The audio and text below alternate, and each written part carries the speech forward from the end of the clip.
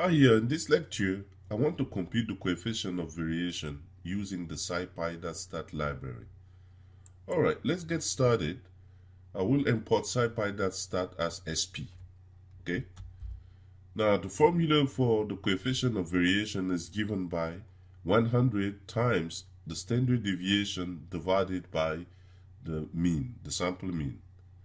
Typically, in most statistical textbooks, the sample standard deviation is used when we compute the coefficient of variation. That's because we typically use it to compare the variation between two samples or several samples. All right. So please note that within scipy.stat, the coefficient of variation that is computed is not multiplied by 100. But we can always multiply by 100 the result. That's not a problem. But the second thing to pay attention to is that within scipy.stat, they are using the population standard deviation as opposed to the sample standard deviation. So this is something to keep in mind when sometimes you are comparing your result to what other software like Excel or SAS or any other statistical software is using. So this is something to keep in mind. All right, the coefficient of variation, here we have the weight of goat in kilogram and the temperature in Fahrenheit. The units are different, so we will use coefficient of variation to compare the variability. All right, I start with defining a list of the data. So I call the first list goat to contain all the goat weight. So 30, 34, 29, 45, 50, 28, 29, and 32. All right, 8 observation. For temperature, I create another list.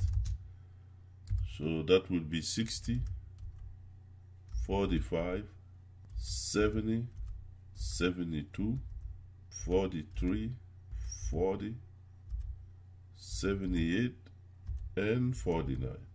There are also 8. Now, the coefficient of variation of goat, so I will call it CV goats. That will be equal to SP variation. All right, goats. Now, I don't have missing value, so I can stop. I don't need to specify non-policy, but it doesn't hurt. I can always specify it just in case if I'm using other data with missing values, we know automatically that we need to specify non-policy equal omit. That is saying simply that if there are missing values here, delete it before passing the data to the variation. Otherwise, we're going to get a non-error. Okay, so here let's process this. And for temp, I'm going to call it CV temp. That will be SP variation temp. Again, there is no missing value. I don't have to specify non-policy, but I will just include it. It's a good practice to always know which parameter comes in handy when there are missing values. All right, so I computed it. Let's list the goat, CV goats. All right, let's list the CV temp. So you can see the coefficient of variation for goat is 22.37%. If I multiply by 100, the coefficient of variation of temp is 24.26%.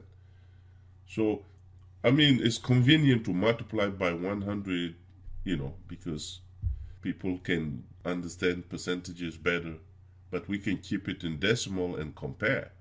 So here we see that temperature has more variability than the weight of goat in kilo, because temperature, the coefficient of variation of temperature is higher than that of goat. Thank you.